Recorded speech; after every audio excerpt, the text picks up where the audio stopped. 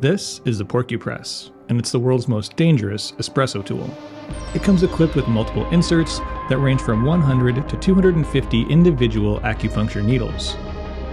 The tool itself is designed for very finely ground espresso brewing applications, such as light roasts. And when its needles puncture the grinds, as you'd expect, it creates many holes. Then when tamped, it leaves behind areas of lower density.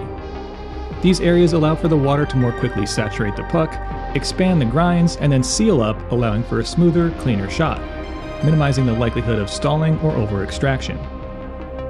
It may seem counterintuitive to use it before tamping, but if the grinds are compacted prior to using the tool, the needles will crack or in some cases completely remove the puck from the portafilter.